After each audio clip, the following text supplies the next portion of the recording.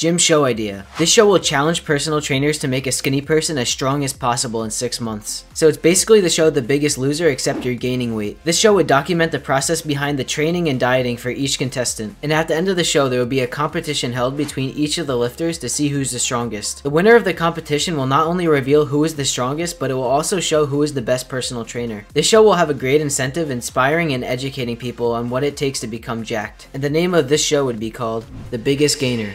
Would you watch this show?